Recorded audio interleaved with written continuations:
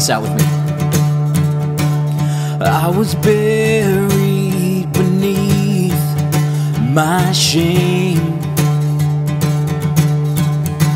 Who could carry that kind of weight? It was my tomb till I met you. I was breathing but not alive. All my failures I tried to hide. It was my tomb till I met you. You called my name. You called my name, and I ran out of that grave, out of the darkness into your glorious day. You called my name, and I ran out of that grave, out of the darkness into your glorious day. Come on, let's sing of His mercy. Now your mercy has saved my soul. Yes, it has. And your freedom is all that I know. The old man knew. The old man knew. Jesus, when I met you, oh, what a day. You called my name, and I ran out of that grave, out of the darkness into your glorious day.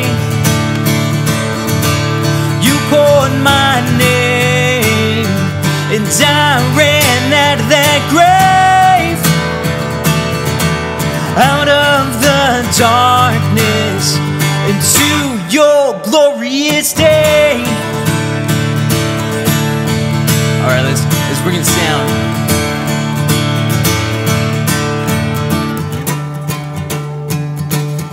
I want to sing this part out and believe it deep in our souls that Jesus has saved us. Come on.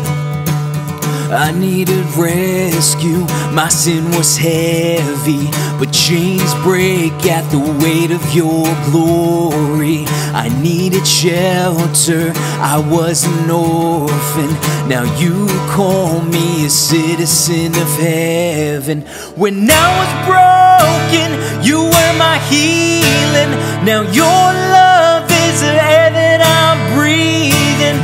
I have a future, my eyes are open, 'cause when you called my name, come on, I ran out of that grave, out of the darkness into your glorious day. You called my name, and I ran out of that grave,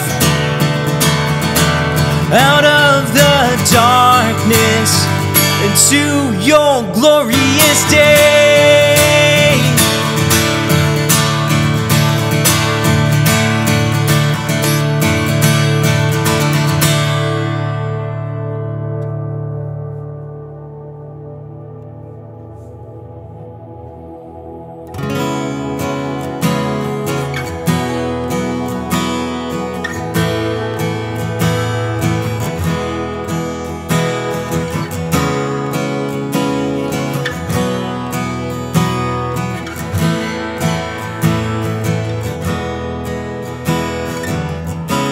Before I spoke a word, you were singing over me.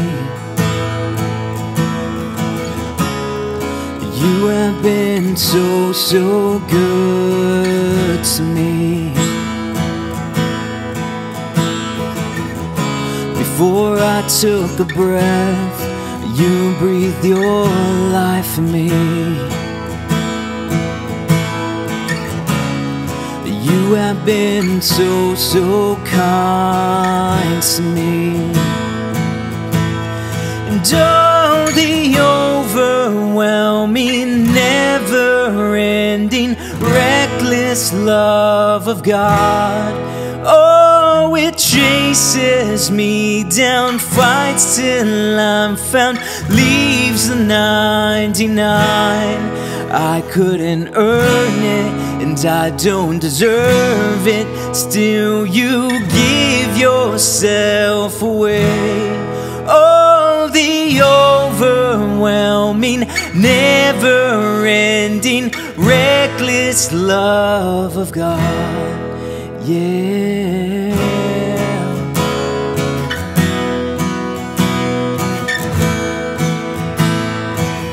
Even when you fight against him. Come on, let's sing this out. When I was your foe.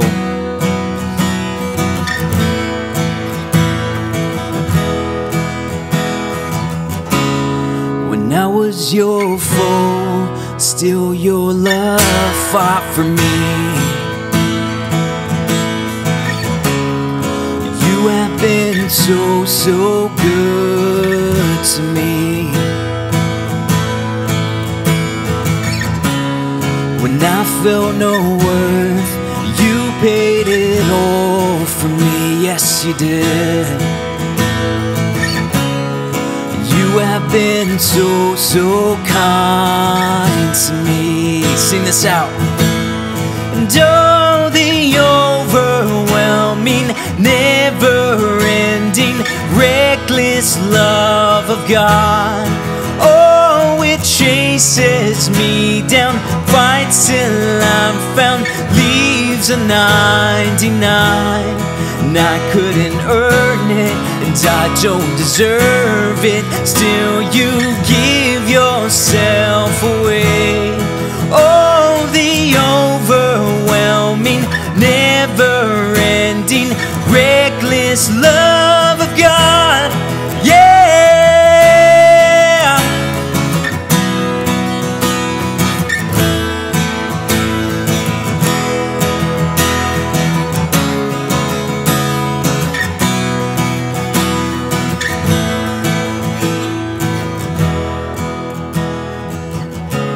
No shadow you won't light up, mountain you won't climb up, coming after me.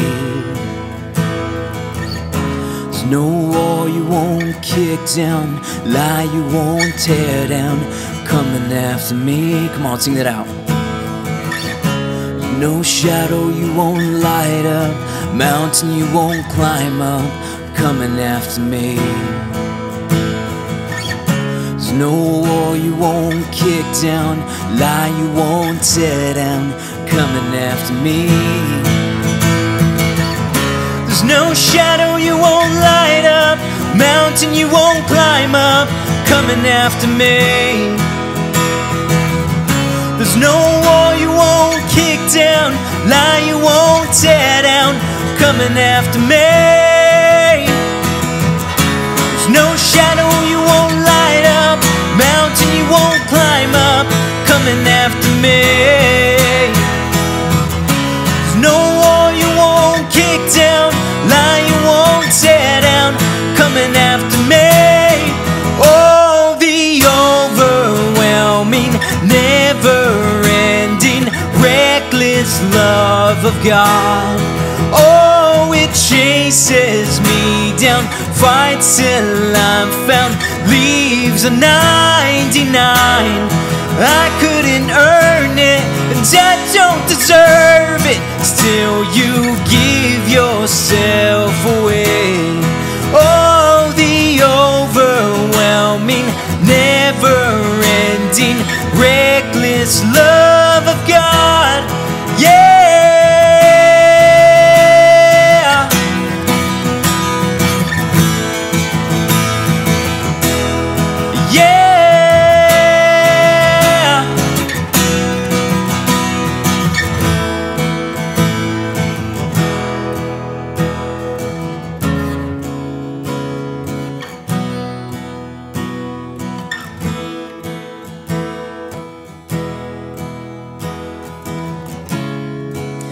Father, we just thank you so much for this time of worship that we have together, where we can come together and worship the God that paid it all for us.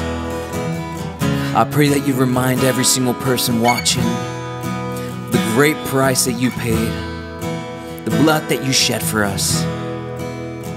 God, in the best that we know how, we give it all to you. We lay down our lives in worship to you. So we pray all these things in your Son's precious, holy, and mighty name, the name of Jesus Christ. And everyone said, amen. You guys enjoy the rest of the service.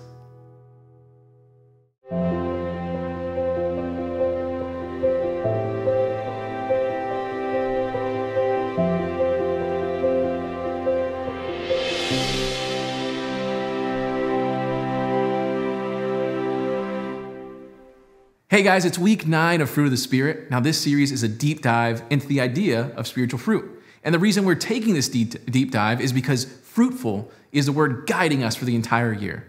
And to kick off the year, we learned that we need to dig our roots deep into the riverbank of God's living water. And it's through that connection that God can bear spiritual fruit in our lives. And it's because we have learned these things here at Akuo Church, we want to be fruitful this year and every year after that. So this week, we actually have a special guest joining us. Her name is Des Leiloglou, and she is a part of the Park Community Church. There, Des is the pastoral resident at the Park. So she will regularly teach on Sundays and lead their women's ministry. In addition to all of that, Des and her family are like family to me and Lauren. As a matter of fact, Lauren and I are godparents to one of her beautiful daughters. And not only that, I served as man of honor at her wedding. So we're pretty tight. So with all that being said, I can tell you that I completely trust her to bring you the word today. So without further ado, here is Des Leiloglou.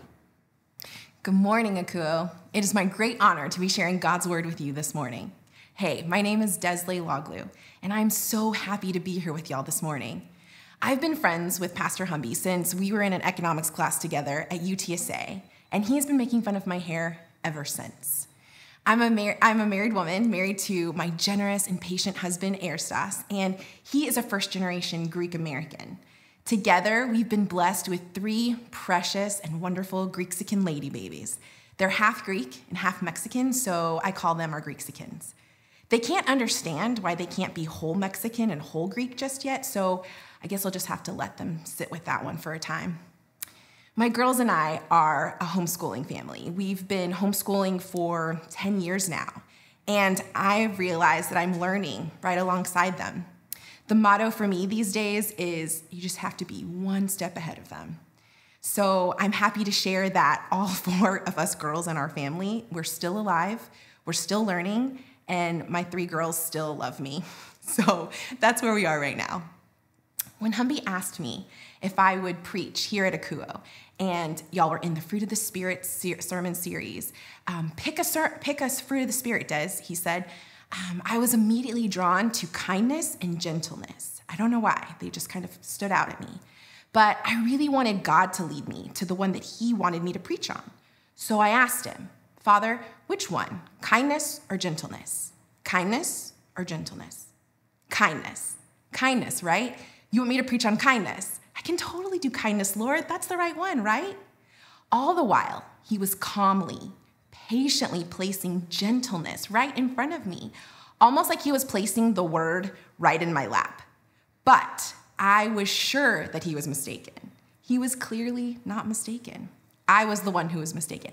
I was acting chiflada. I was being a total brat, throwing a fit because I wanted my way. So I dragged my feet a little bit more, but Humby was gracious in checking in on me. He was like, Des, have you heard which one God wants you to preach on? And I knew, but I didn't want to commit just yet because maybe I was hearing God wrong and he really meant kindness. See? Chiflada. So I obeyed our Father and I replied to Humby and I told him that I would be preaching on gentleness. And all was good. This decision was made even sweeter when I was able to listen to Humby's sermon on kindness a few weeks back. I believe y'all got a chance to spit on your screens and say the Hebrew word for kindness, chesed. I echo Humby's example of his maternal grandparents showing chesed. I didn't get the joy of knowing Humby's grandpa, but I have been blessed by knowing his grandmother, and she showed me great kindness, one Christmas Eve in particular. It was during our college years, so they welcomed me into their family celebration as one of their own, and his grandmother even had a turquoise jewelry box as a Christmas gift waiting for me to open, right next to her precious grandchildren. That Christmas Eve has stayed with me all these years because of the kindness that Humby and his family showed to me. I especially remember a loving hug from his grandma. So what would have happened if I didn't listen or obey God? I believe he would still have had his way. His truth would have still been spoken because nothing can stop what God is doing. Nothing. Not even me being chiflada. But it is better to follow his way, listening to him and choosing to follow his lead. So here we are, this wonderful day, digging into the word of the Spirit. This week, we're honing in on gentleness as a fruit produced by the Spirit through each and every one of us. Galatians 5:22-23 says, "But the Holy Spirit produces this kind of fruit in our lives: love, joy, peace, patience, kindness, goodness, faithfulness, gentleness, and self-control. There is no law against these things." Now, I feel like it's important to recognize that all of the fruit of the Spirit are for each and every one of us. We are all able to have this fruit produced in and through us. The fruit can only be manifested, can only be on display, exhibited, attested to, and reflected in and through us because of the Holy Spirit in us. Theology professor and author Dan Durrani says, "Whether loud or quiet, male or female, powerful or powerless, every disciple should be gentle." You are that disciple he's speaking of. When I hear the word gentle and gentleness, I think of my hands holding or touching with respect and care. I think of calm words spoken and time taken to consider what I want to say. As I read more about this fruit, it started to become more alive to me. To gain the fruit of gentleness is to be teachable. It's a humble heart posture, not having a superior attitude, not demanding my rights be upheld, but seeing others who are in need of help and reaching out to extend them the help, even if I am disadvantaged, even if I am inconvenienced or put in an uncomfortable situation. Further, I believe that as followers of Christ, we're supposed to seek out others who are in need of help, and we're supposed to extend them that help. In short, it is wanting others to win. Gentleness, written in this scripture in the Greek, is praotes, and it means not being overly impressed by a sense of one's self-importance. Isn't that what Coach Pop always talks about when the Spurs are drafting new players? They're always looking to bring people into the organization who have gotten over themselves. That's how they have built such an amazing team. They have cultivated an environment where the team overrides the individual. We can see all of the fruit of the Spirit throughout Jesus' ministry. Jesus is the most important person who has ever walked this earth.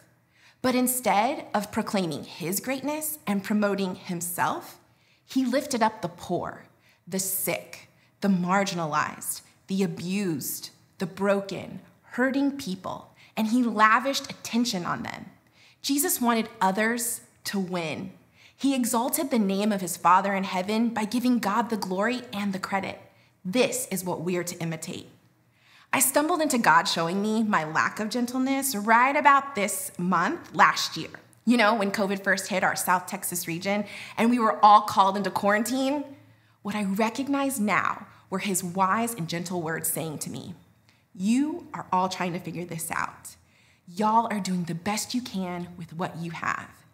Like a fly buzzing around my head, I would mindlessly swat at those wise words, trying to get those thoughts away from me. All the while, I was wrapped up in my own thoughts and expressing my own frustrations to my husband, Erstas. Why are so-and-sos still having dinners? How did so-and-so still get to go on their family vacation? How come so-and-so and so-and-so aren't wearing their mask when they're out together? I see them on Instagram. Truth be told, I wanted to be doing all those things. I don't want to be in quarantine, be limited to where I could go, or to have to stop life. And you know, if I couldn't do it, then no one should be able to either. I was not wanting others to win. I was passing so much judgment. I was angry, condemning, and by the way I spoke of the so-and-sos, I wanted to destroy them. God kept at it, and he would not let me go. Y'all are all trying to figure this out. You're all doing the best you can with what you have. His gentleness for me when I was living my life my way, it was abundant. He had something for me in this time of COVID that I couldn't understand and I couldn't see because I was fighting him and I was judging my brothers and sisters. And one day I heard him. I actually heard what he was saying to me. You're all trying to figure this out. You're all doing the best you can with what you have. I felt so bad for my judgment. In all honesty, I felt gross because I didn't care if my friends, Instagram acquaintances, family members were winning or not. I just cared that they weren't doing what I thought was best in this unprecedented time. By critiquing and judging the way my brothers and sisters were handling our pandemic-ridden world and living their lives, I was exalting myself above everyone else. There was no humility in me. There was no gentleness in my thoughts and words about my brothers and sisters, and I was not wanting them to win. I was wrong to judge them, and I was wrong to not want them to win. Our God is better. Like the good father he is, he was relentless over me. He was patient. He did not give up on me, and he will not give up on you. He showed me my error-filled ways by calmly reminding me, you're all trying to figure this out. You're all doing the best you can with what you have. God loves each of us, and we are all different. What he is teaching me right now is more than likely not what he's currently teaching you. So for COVID, as far as what I can understand, those quarantine restrictions that he was asking me to obey and follow were for my safety and the safety of those I was typically in contact with. But more importantly, I learned there was freedom from this heavy burden that I had created for myself by making my own plans that I would fill my time with. Instead of following God, I was following myself. I believed God wanted me back, following him and not myself. Throwing a fit and judging others was a symptom of me not liking what God was asking me to do. I was not allowing God to use the fruit of the Spirit in and through me. Being gentle with others is wanting the best for them and wanting them to win even when we disagree with them. Our culture seems to promote and encourage us to be savage and solitary. But Jesus' culture, Jesus' way says, praos. Remember the Greek word for gentle? It's used again in the Beatitudes in the book of Matthew. Matthew 5:3-12 says, Jesus invites us to join him in what he is doing by telling us how our posture must be. Blessed are the poor in spirit, those who mourn, and the meek. He is instructing us, praos, with the word meek in this passage of scripture. Do not be overly impressed by a sense of your self-importance. The poor in spirit, they know their need for God's grace.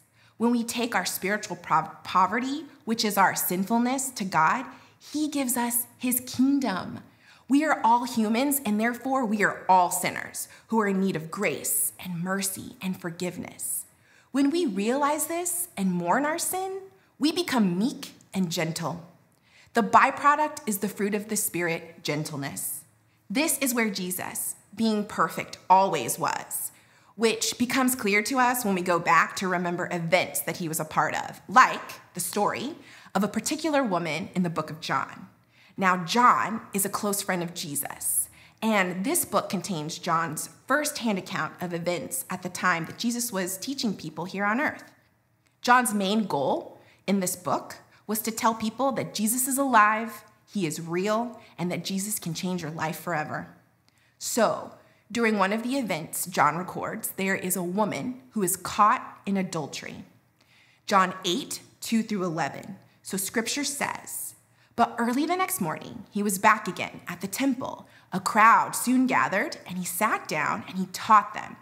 As he was speaking, the teachers of the religious law and the Pharisees brought a woman who had been caught in the act of adultery. They put her in front of the crowd. "Teacher," they said to Jesus, "this woman was caught in the act of adultery. The law of Moses says to stone her. What do you say?" They were trying to trap him. They were trying to trap him into saying something they could use against him. But Jesus stooped down and wrote in the dust with his finger. They kept demanding an answer. So he stood up again and he said, "All right, but let the one who has never sinned throw the first stone." Then he stooped down again and he wrote in the dust. When the accusers heard this, they slipped away one by one, beginning with the oldest until only Jesus was left in the middle of the crowd with the woman. They are setting Jesus up with this question, and this woman is collateral damage. Jesus knows all of this. Jesus is calm. He is stooping to the ground writing. One could point out that Jesus, in this low posture, is lovingly identifying with the humiliation of this woman at this very point in time. As per Jesus' typical interaction with his Father's creation, us humans, he identifies with, cares for, and eases the woman's embarrassment. He continues to write on the ground because verses 10 through 11 say, "Then Jesus stood up again and said to the woman, 'Where are your accusers? Didn't even one of them condemn you?' 'No, Lord,' she said. And Jesus said, 'Neither do I. Go and sin no more.'" Praus, gentle, strength under control. He is putting others in front of himself. This woman has committed a sin, and her penalty, it was death. But Jesus forgave her, showed her gentleness, and she passed from sin and death, a death sentence, to forgiveness and life. He wanted this woman to win. Jesus also calmly and gently uses this same moment to remind the Pharisees and the scribes of the truth. Because the truth is that what Romans 3:23 says, "For all have sinned and fallen short of the glory of God." The Pharisees and the scribes, they had no right to be concerned about this woman's sin. Jesus exposed a common sin amongst all of us, even to this day. This desire to punish the sin of others while ignoring our own sin. I feel this completely. COVID judgment right here. There is a place for exposing, rebuking, and directly dealing with sin in the lives of God's children. But it must always be done with a heart that recognizes that we ourselves are sinners. And when we have that truth, confronting sin is done with praotes, gentleness, with humility, tears, and a broken heart for that person, rather than with anger, condemnation, and destruction. Jesus wanted these Pharisees to win too. He showed gentleness with them here. Jesus knew all along the evil that the Pharisees were plotting to do, even before they spoke a word to him. Jesus could have literally melted the Pharisees and the scribes' faces off their heads. He could have shot lasers out of his own eyeballs and fired them down to nothing. At the very least, he could have lost his temper, yelled, and called them out in front of everyone in the temple for their hypocrisy. In Jesus' gentle way, he dealt with the Pharisees by calmly pointing out their sin and then giving them an opportunity to repent and reconcile, just as he had given the woman. Paul reminds us again in Galatians 6:1, "Brothers, if anyone is caught in any transgression, you who are spiritual should restore him in a spirit of gentleness." Jesus had just shown us how to do this. He did not agree with how the Pharisees and the scribes were acting, but he continued to treat them with gentleness so that they might win too. How have you dealt with people in your life? Did you respond gently, or did you call them out? Were you meaning to do some damage? How have people dealt with you throughout your life?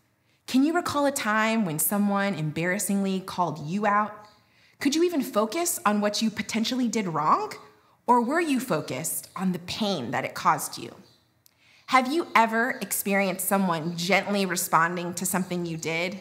How did that make you feel? God wanted me to win by obeying him and preach on gentleness, so he persisted in speaking with me and directing me. Humby's grandma, she wanted me to win by welcoming me into her home and including me in their family celebrations.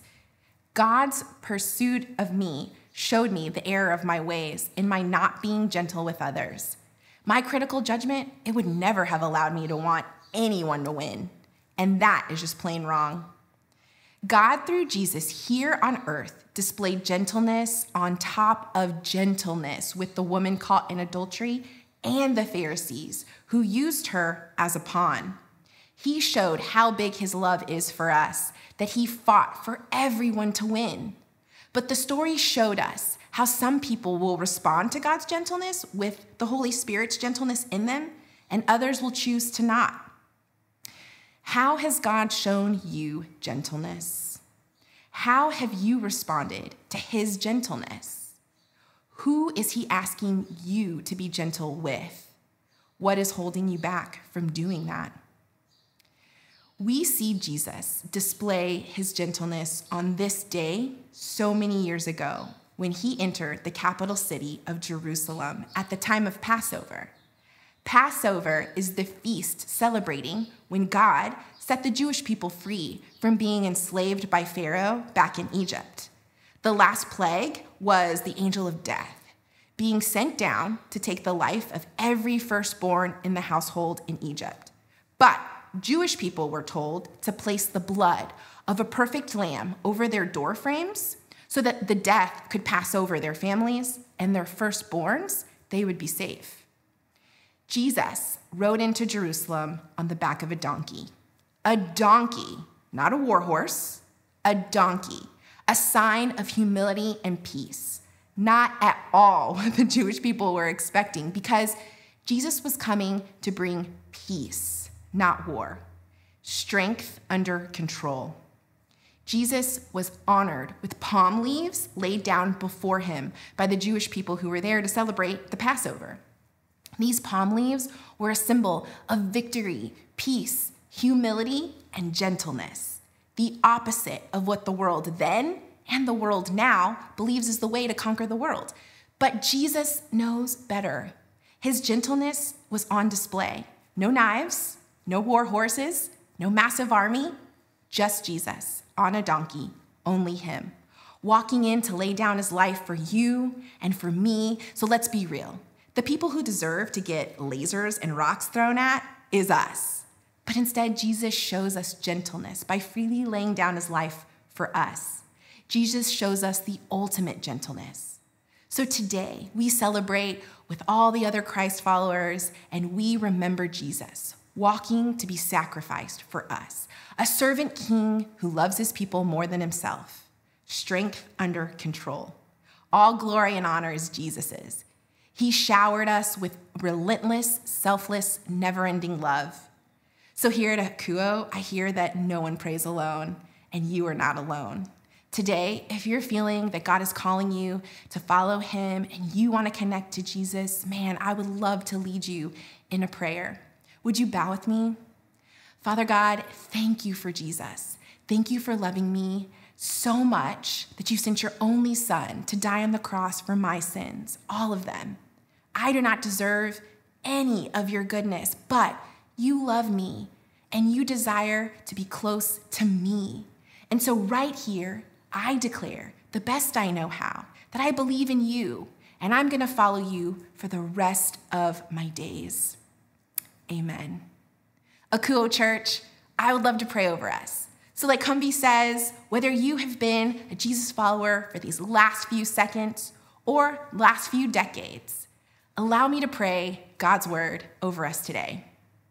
Lord God, may we learn to dig our roots deep into the riverbank of your living water. And I pray, God, that each of us would allow you to produce gentleness through us. We remember Jesus' gentle way of his strength under control, and that we can do this very same thing in our lives. But we need your power, Lord, and that power only comes from you, God. So let us trust in you fully, yield to you only, and allow us to bear the fruit of gentleness this week and forevermore in your Son's precious and powerful name. Amen. Now, will all of you join me in giving it up for Des? Just like type in online, if you're watching online, throw some like emojis in there, some exciting explosions or like the dancing lady, just do all that and just let her feel our love here at Akuo. But seriously, thank you, Des, for your message today. We love you so much. Okay, guys, next week, we are going to continue in our series, Fruit of the Spirit. We're actually going to conclude our Fruit of the Spirit series with self-control. Now, this is going to be a service that you don't want to miss out on because also it's Easter. Easter Sunday, next Sunday, 8:30 and 10 o'clock. Now, also happening on Easter Sunday at the Pavilion at 100 Quinton Road at 11:30, we're going to have an Easter egg hunt. We bought 1,500 eggs. We're filling them with candy. There's going to be an Easter bunny there. There's going to be photo ops, free paletas. Guys, show up if you feel comfortable. We want you to do that. Now, next, I want to talk to you about how we practice generosity here at Akuo. What we do is practice the biblical method of giving called tithing, which means giving a first fruit 10% offering to the storehouse, which is your local church. Now, we know that when you trust God with anything in your life, you receive a blessing in that area, right? It's the same thing when it comes to tithing and your finances. Now, I'm not saying that because you tithe, you're going to end up with, one of those crazy new Mustangs that are like a 4-door Mustang and electric and I don't know what they're doing, but it's crazy, right? You're not going to end up with one of those because you tithe, but what will happen is that you will receive spiritual blessings in your life. So we want you to grow closer to God by experiencing this very practical discipline known as tithing. Now, we understand that might not be a possibility for you right now. Things might be really tough for you and your family. So we get that. Now, if you and your family are in that position right now, we want to link to you. We want to help you guys out during this time. So if you need anything at all, please reach out to us. Or if you know someone that needs some help, let us know. All you have to do is go to our website, akuo.church, and click on the Contact Us link. You can also send me an email directly at humby.cervera@akuo.church, or you can call and text us directly at 210-901-8785. Now, if you're willing to tithe here at Akuo Church, the way you can do that is by going to our website, akuo.church. Now, when you get there, all you have to do is click on the giving link and follow the instructions. We also have our text to tithe option. For that, all you have to do is text Akuo, AKOUO, and the dollar amount you want to tithe to the number 77977. If you don't want to give electronically, we also have our P.O. Box available if you'd like to send a tithe through check. For that, all you have to do is mail your tithe to Akuo, P.O. Box 100-125, San Antonio, Texas, 78201.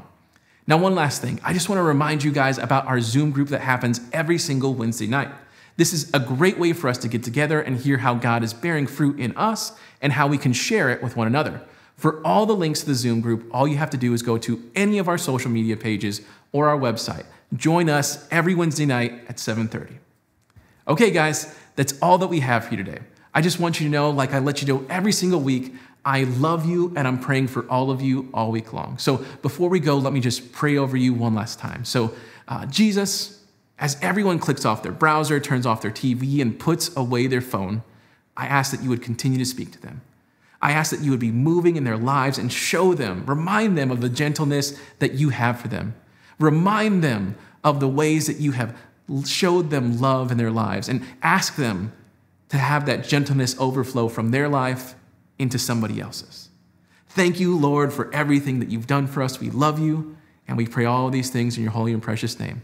Amen. All right, guys, that's it. We will see you on Wednesday.